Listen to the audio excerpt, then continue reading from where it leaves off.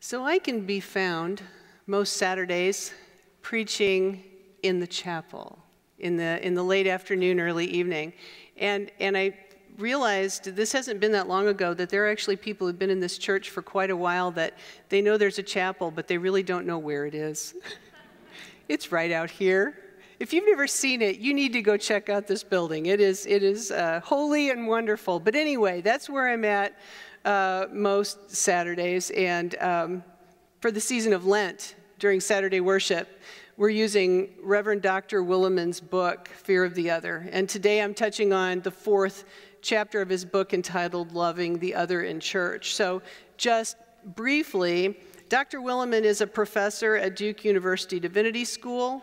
He's a retired United Methodist bishop, and he's authored more than 60 books with over 1 million copies sold. So this book, Fear of the Other, this book and this sermon series during the season of Lent has really, really been challenging. I like being challenged when I write a sermon, but it seems like with every week it becomes more and more challenging. And this week, I was challenged in a different kind of way. It kind of surprised me.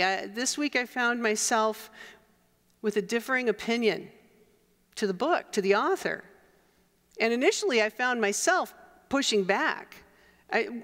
What's the problem with having a differing opinion? I mean, I can't remember the last faith-related book that I read where I agreed with everything cover to cover, and that's fine, right? So what's different this time? Why the hesitation to disagree? Well, I am a United Methodist pastor, and Dr. Willimon is a retired United Methodist bishop. And Dr. Willimon is a professor at a prestigious United Methodist seminary. And Dr. Willimon is the author of 60 books. He's somebody. He's a United Methodist somebody. And so maybe it's only a pastor who would care about that, but it felt presumptuous to me to disagree or at least not be fully on board. And so I finally decided, you know, it's okay to not be fully on board initially, as long as I remain fully open to what Dr. Willimon is saying, and more importantly, remain open to the Holy Spirit. So, our scripture today is taken directly from this chapter. It is short and sweet. It's the Gospel of John, chapter 13, verses 34 through 35, and I invite you to please stand out of respect for the gospel. I give you a new commandment. Love each other. Just as I have loved you, so you must love each other.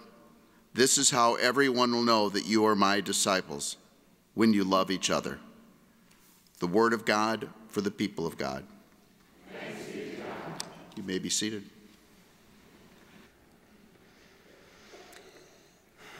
So why do people come to church? Why do you come to worship on the weekend? I mean, think about that for a moment. I mean, certainly worship is a primary spiritual practice, and it is really good that you are here for a whole lot of reasons. It's really good you're here, but what difference does this make to you, make in your life? You know, what do you hope to gain from being here? In 2018, why do people come to church? Why do people come to worship on the weekend? Well, some of you probably grew up in church. You probably were in church before you were even developing memory. And for you to not be in church on the weekend feels weird. Being in church every weekend for you is like breathing in and breathing out. However, in 2018, there are fewer and fewer young adults, meaning adults, people moving into those adult years who actually did grow up in the church, being there every week, in Sunday school or in worship. And for those who didn't actually grow up that way in the church, attending every week, well, for some Christians, church may be a very occasional thing, like Christmas Eve and Easter. And that's how I grew up. That's how I grew up. My family belonged to a church, and I was baptized as an infant, and I was confirmed in 7th grade because that's what you do. And beyond that, my family attended every Christmas Eve and most Easters and a smattering of time in between, and the smattering of time in between was just uncomfortable Because when you're not in church on a fairly regular basis, it really feels fairly foreign. I grew up in central Iowa. We were in a college town. Population of 50,000, counting the college students, which the folks in that town like to do. Compared to most towns in Iowa, that's pretty big. It is. I mean, it's probably hard to imagine here, but that's pretty big, and even whether you counted the college students or not. And because it was a college town, it was, pretty forward-thinking, and everybody I knew as a kid, everybody, with the rarest exception, everybody I knew growing up belonged to a church. Everybody did. I was growing up in the 60s to like the late 70s, and this was just one of the questions kids would ask when they were meeting each other for the first time. It wouldn't be the first question you asked, but it would be one of the set, when you were meeting somebody. And it was, what church do you go to? I mean, everybody asked that question, and there was just this assumption that you'd have an answer. And pretty much everybody did. And with kids anyway, very often it wasn't like a question about religious beliefs or anything like that. It was more a question of, well, who do you know that I might know because you go to a particular church? It was kind of more of a social thing, getting to know each other. But this is not the 60s and 70s anymore. We're a long ways from that. This is 2018. Here at Manchester United Methodist Church, we have more than 3,000 members on our rolls, with about a third of that number in worship on the weekend. And the thing is, that is not uncommon. In mainline Protestant denominations, that is not uncommon. That is a whole lot of belonging to the church the way my family did growing up. And it kind of feels like the last gym membership I had. I started out so enthusiastic.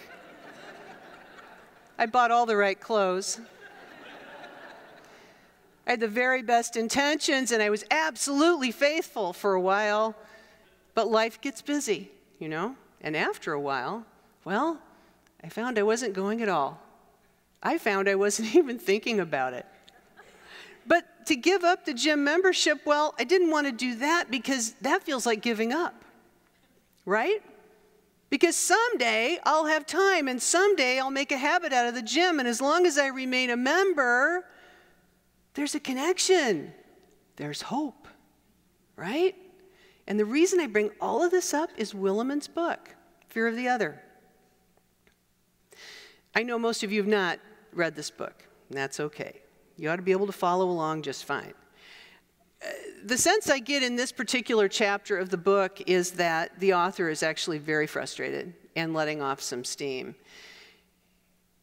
And if you think about it, Dr. Willimon has been involved in the church all of his life. He's one of those from the time he was a child, since before he was developing memory.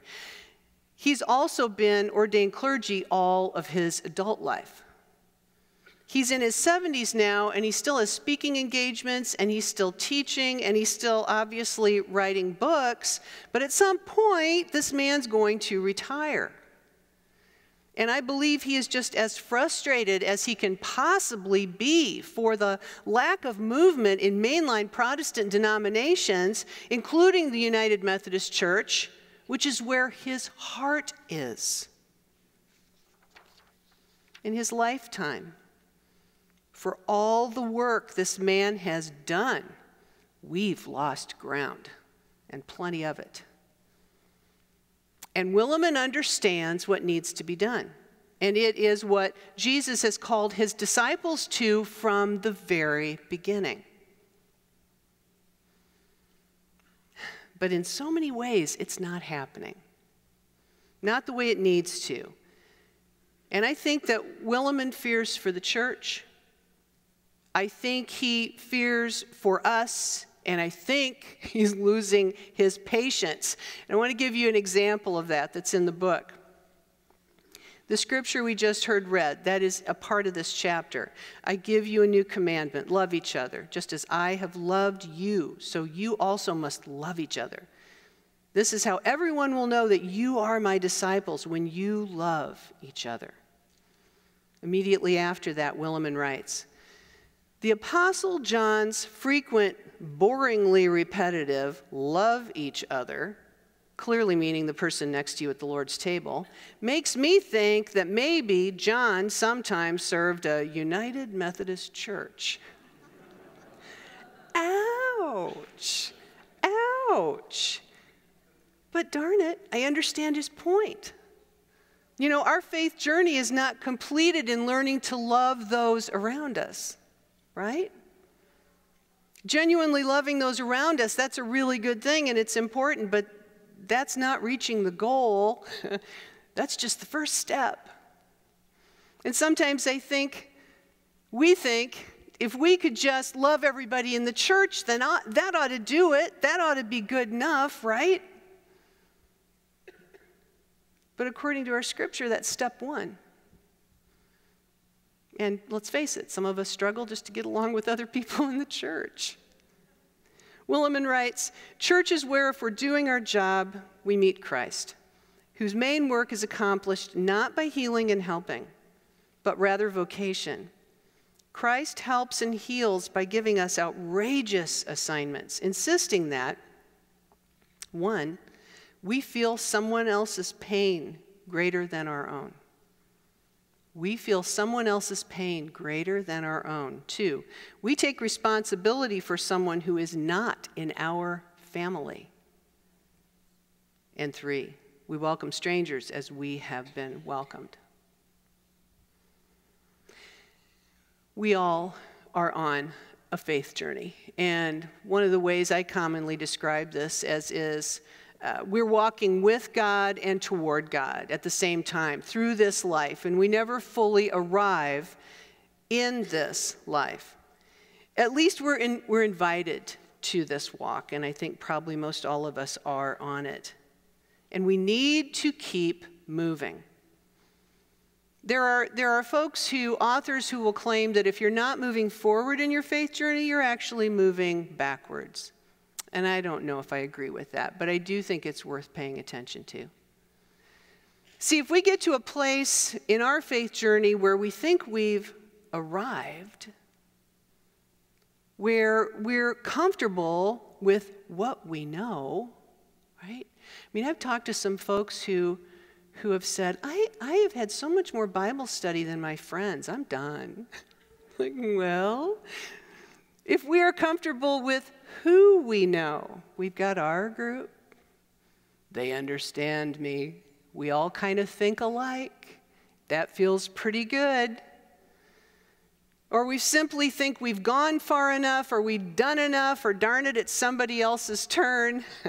And we stop moving forward in our faith journey. When we stop walking with God and toward God in a purposeful way, do you know what happens? That's when things begin to sour. That's when we begin to stagnate. And that's a problem. That's a really big problem because we are the church. We are the church. Willimon writes, "Church is not where we get what we want out of God. Church is God's means for getting what God wants out of us." Right? So there may be times in our faith journey that we slow down. Maybe we have to, and that's okay for a moment. But we need to keep moving. We need to always keep moving forward. There may be times we speed up. Have you ever had a quantum leap on your faith journey? It's like, oh my gosh, I never thought about it like that before. Never. It's like somebody's just turned up a dimmer switch and the lights have come up and you understand things in a way you didn't before, and it is amazing, and it just makes you want to learn more. Now, I'm sure some of you have had that kind of a bam, I never thought about it like that before. But those times are really rare. We would get spoiled if they happened too often. Now, 3 giant steps forward in your faith journey, that's something you can do. That's something that we can do on a pretty regular basis. When was the last time you felt like that? That 3 giant steps forward. never thought about it like that before. Wow. Something will always be new and changed and different in me now. Wow. See, I would imagine that for many of us, the last time we felt like that, we were probably in a class. We were probably in a class. We might not be in the class when we have the experience, but we're probably in a class learning something that we're unfamiliar with, that maybe challenges us, and with people we don't know yet. I think so often those quantum leaps, those 3 giant steps forward in our faith, I think those are often a reward for taking a risk and being open. So if you're at a place where you could use a jump start kind of on your faith journey, if you're thinking, I'm not sure what happened, but I don't know if I have moved forward much recently. I actually think one of the very best ways to get yourself moving again is to learn something new with people you don't know. I think something like this, the classes that are listed in this book, it's like a key to moving forward in your faith journey.